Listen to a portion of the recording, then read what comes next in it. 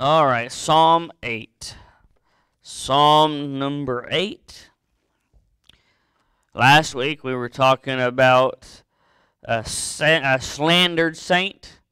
David was talking about that, and we saw his prayer for a slandered saint.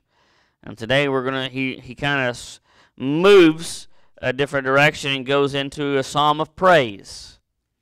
A psalm of praise tonight in Psalm 8. We're going to read it's only 9 verses. This is going to go fairly quickly. There's some things here we're going to point out and we're going to discuss. But Psalm 8, verse 1, O Lord, our Lord, how excellent is thy name in all the earth, who has set the glory above the heavens.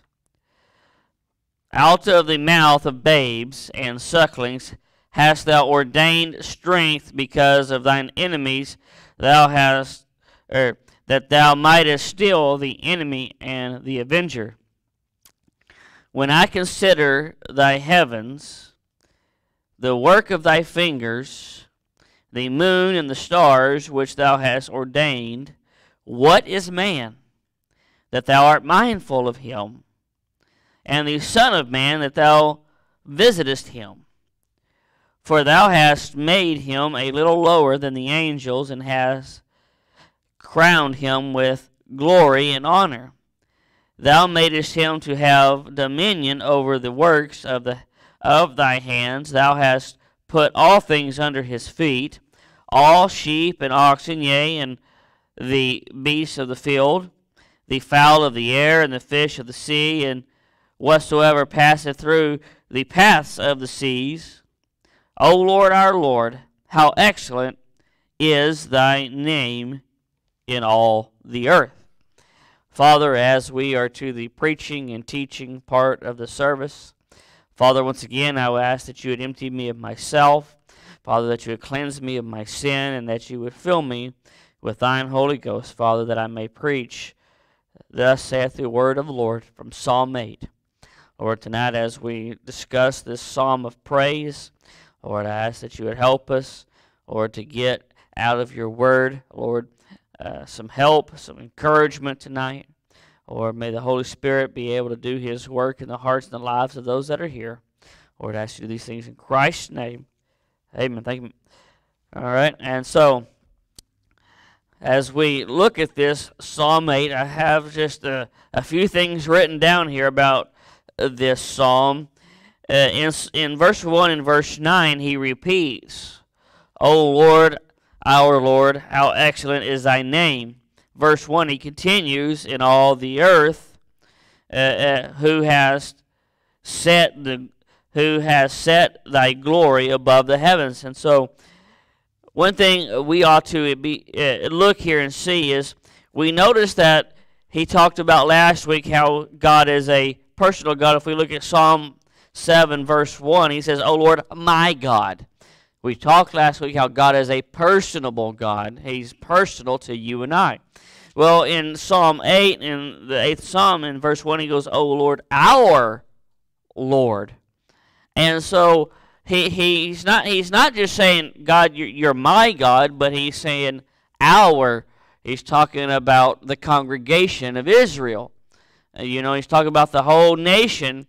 And when he mentions that, talking about praising God, O Lord, our Lord, how excellent is thy name in all the earth. And you see there's an exclamation point right there, right? An exclamation mark saying that the name of the Lord is exciting. God should be exciting to us, right? I mean, it doesn't matter whether what's going on when we get together to praise the Lord, or if there's preaching going on, or if we're just whatever we're doing that brings the Lord in, it ought to be exciting. It ought to be exciting. You say, well, listen, it's Wednesday night and I'm tired. The kids are doing this and work's doing that. I get that, but we should be able to come in here and still be excited. One, we're together. We are this local family together, and We are to praise God together. Yes, we can praise God and worship God separately whenever, but when we come together, we ought to be able to praise God together. And this is what he's talking about here in verse 1. O Lord, our Lord, how excellent is thy name in all the earth, who has set thy glory in the heavens. Listen, God, he's a personable God, yes, but we as his people should praise him together, as David here is praising him. Now listen, I understand, especially over the last couple of years, that people may not be able to make it to church. I get that. I've even advertised, if you can't make it, join us on live stream. And there are some people I get they can't. Maybe their doctor's order says, listen, you need to minimize yourself outside of your house. I get that. Don't when I preach about live stream or about being in church, don't misunderstand. I know there are valid reasons when you cannot come to church, but I also know there are not valid excuses to stay home. Listen, you can't, listen, yes, I understand you can sing these songs we're singing at home on your couch or on the desk, or wherever it is, or on your phone. You can sing those songs, but it is different when you're together. You don't have the atmosphere of that local church looking at a screen. Listen, all the meetings that I've watched, live stream preaching meetings, I could get something out of the message. But I tell you, I would rather be there in person than watching on a screen. Not just because I'm not saying the Holy Spirit can't work through a screen, through watching that. Yes, the Holy Spirit can work on my heart through the preaching of the message. But to think what else I could get from being in that meeting, being able to praise God with my fellow brothers and sisters, not just with the local church, but listen, this is our church. We ought to be able to come together and praise God together, and that does mean singing. There's not a reason. No believer has a valid reason not to sing. I've heard it. Well, I just don't like to sing. Listen, if you don't like to sing, you can't. You got a heart issue. If you can't sing, listen, I understand you may not like regular music and can't sing, and you don't sing regular music. Maybe say, I just listen to classical or this. You should be able to sing and praise God. There is no valid excuse why you cannot do that, other than you are backslidden in your heart, and you don't want to praise God. But we as together should be able to come together, doesn't matter if it's Sunday morning, Sunday night, Wednesday night, and be able to praise God. Listen, doesn't matter what's going on outside these walls. Listen, even if we are not in these walls, something were to happen and we're not able to meet here in this building, on this property, but where we do meet, we should still be able to praise God as a local church. And so, oh Lord, our Lord, he has capital L-O-R-D at the beginning. Oh Lord, talking about God the Father, and he says our Lord, capital L, lowercase o-r-d, then he's talking about Jesus. How excellent is his name in all the earth, who has set thy glory above the heavens. Listen, how excellent is his name. God's name is above all names. For there is no name given amongst men whereby we must be what? Saved. That's what Acts 4 tells us. Listen, there is no greater name in heaven or on earth or anything or beneath the earth that is greater than the Lord's name. And I want to say this. His name better not be coming out of your mouth with anything negative or any kind of bad connotation with it. Listen, I'm sick and tired of seeing believers text on Facebook or in text message, OMG. No. That's not how we, as believers, refer to God. That is not to be in our vocabulary. We say, well, what if they're saying, oh my goodness? Well, most people when they read OMG, that's not what they're thinking. No. No. When the Lord's name comes out of our mouth, it ought to be with reverence. What's sad is we have a lot of believers who will give more reverence to other names than they will the Lord Himself in His own name. I'm speaking to you, TBN.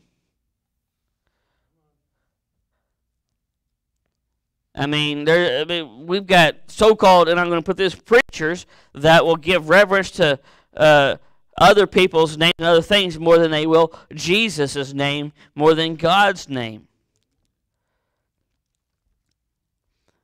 In verse 2, he says, out of the mouth of babes and sucklings hast thou ordained strength.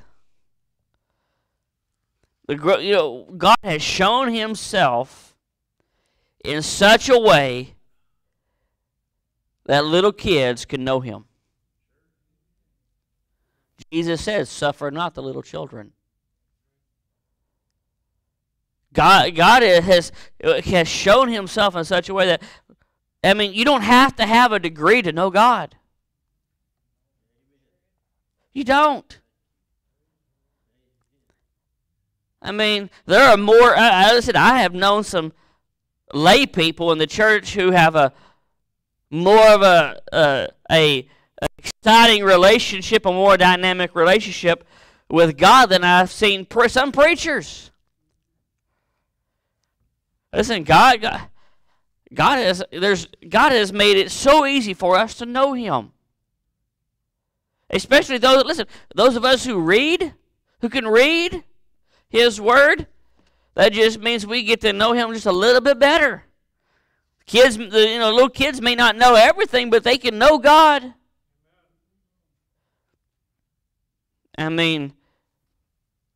That's why Jesus talks about having our faith as little children. That's the kind of faith we need to have. Children just trust Him. They can trust Him. That's why they go to Him in prayer and ask and beg God, and pray to God and to see what God can do.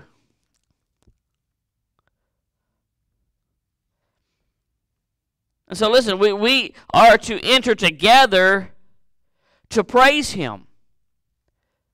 Number 2, the universe declares God's glory. The universe does. Look at verse 3. When I consider thy heavens, the work of thy fingers, the moon and the stars which thou hast ordained, what is man? David's saying, listen, as I look up and I'm considering the universe, the stars, the moons, the heavens, talking about the firmament, how wonderful that is. Because remember, David could not see what we can see. And listen, David didn't have that big old telescope or the satellites that we have that we could bounce everything off and see deeper and deeper and deeper into the universe. David, just what he could see with his eyes, said, I'm looking up, and how wonderful and grand that is. What am I? Can you see in the pages, the black and white, can you see David's worship to God? What am I compared to everything you have created? That is humility, worship to God, considering how low He is, how grand God is in everything that He's made. As I consider what all You've made, what is man that You even consider me? Think about that. God's got to get everything in order, right? All the intricacies of the stars and the planets and everything that's going on. Listen, David's like, what is man? That you're mindful that, listen, he goes, I'll look up at all these things, and I what's been in how you're thinking of me. Remember, we are still the apple of God's eye.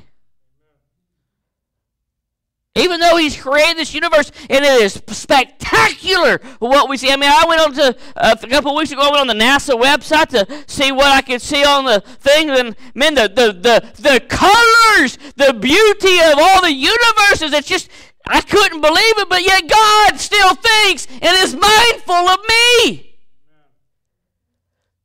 Somebody who is nothing, as one preacher said, not worth but a nickel's worth of dirt.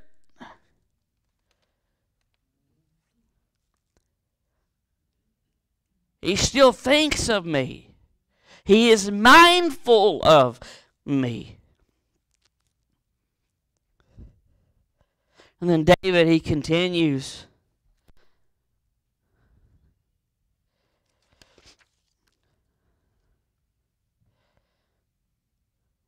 He has us on his mind. David continues, for thou hast made him, talking about the Son of Man, right, thou hast made him a little lower than the angels and has crowned him with glory and honor. You see, when Jesus came to this earth, he was made a little lower than the angels. What does that mean? It means that when he took on flesh, he could taste death. Angels cannot. He goes, you made him, he's a little. He was made a little lower than man. God put on flesh, and listen, we know that flesh died. We just celebrated a day commemorating the resurrection of our Lord and Savior, Jesus Christ, right? He goes, but yet, even though he was made a little lower than man on this earth, you've given him glory and honor. And he rules over everything. All the sheep, all the oxen, all the fish in the sea, and everything that goes through it.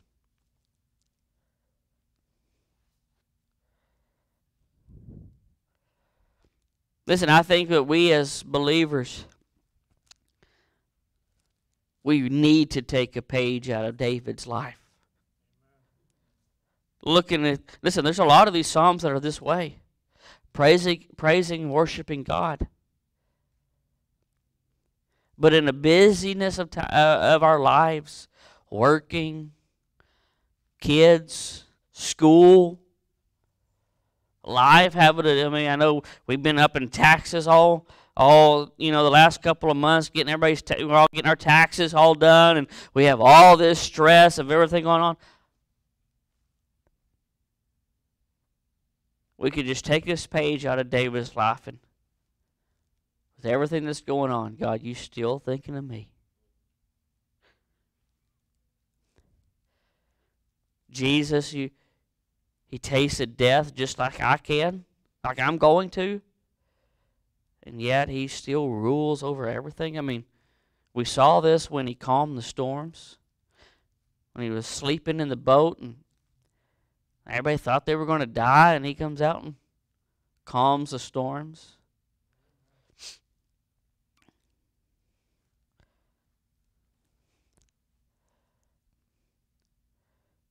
As his church, as his children, if you're saved, that is, as his children, even in all the chaos. Because remember, the psalm before, there was chaos. He was praying of somebody who had slandered him. In all of our chaos, can you say, "Oh Lord, our Lord, how excellent is your name"?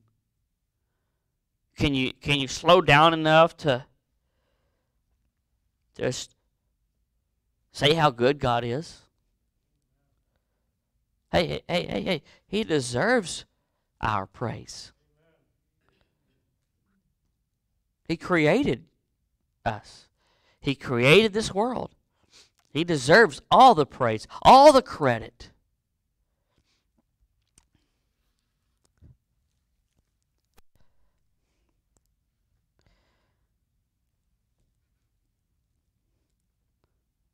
How excellent is His name. And all these things He still thinks of you and I. Apple of His eye. With everything going on in our life, surely we can pull this page out and say, God, Lord, your name is excellent.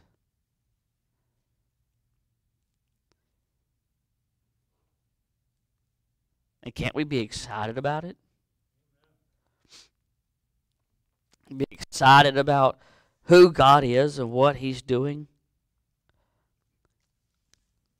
You might say, well, Brother Mark, there's nothing really exciting in my life right now.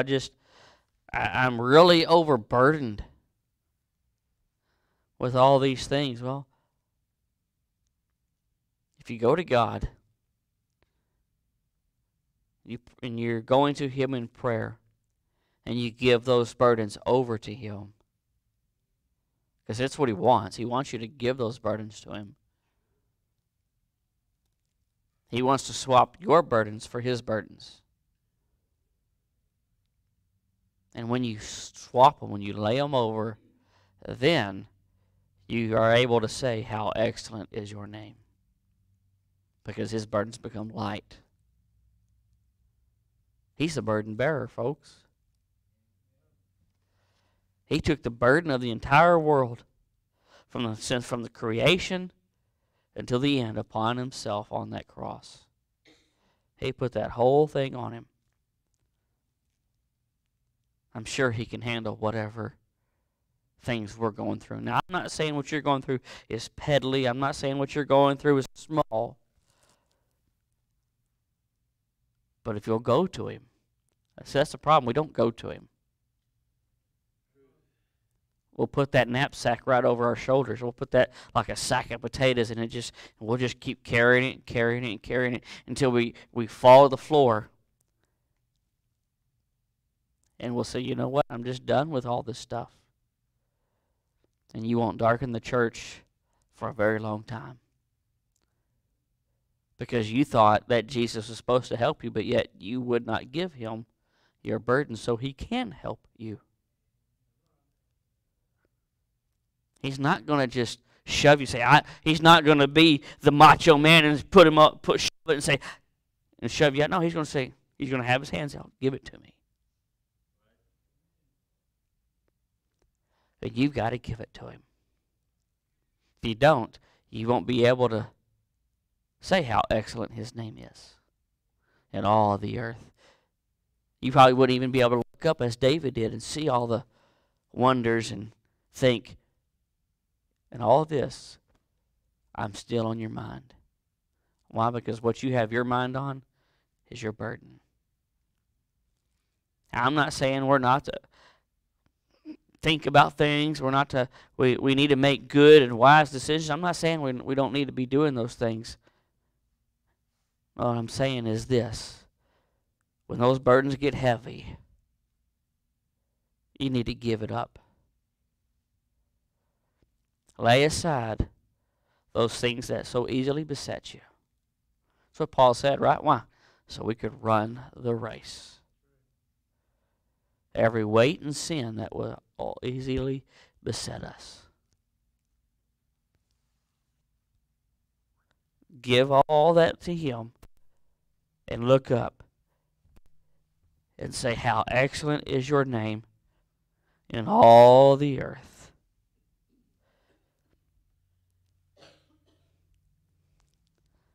And praise Him for who He is. If you do that, I want to tell you, it will be easier to pillow your head at night. To knowing He's got it handled. He's got it handled. All we have to do is play a small part. Father, as we conclude tonight, how excellent is your name. Lord, it's wonderful, it's marvelous. Lord, as we close tonight, want to thank you for wanting to take our burdens. Father, I pray we as your children would give them up to you, that we'd give them over. Lord, that we wouldn't hold on to them. Lord, it's hard to see the tree for the forest. It's sometimes when we're in the middle of it, we want to keep a hold of what's going on. We can't see how good you really are, how wonderful you really are, and how your mind is on us. Lord, I pray that whatever we're going through, Lord, that we would hand those burdens over. We'd be able to look up and say how excellent is your name throughout all the earth. Be able to worship and praise you, Lord, as we ought to and we should. So, Lord, I pray that whatever's going on in the lives of those that are here tonight, Lord, that you have spoken to your people, Lord, and also that your people would respond. Lord, I ask you to do these things in Christ's name. Amen. Let's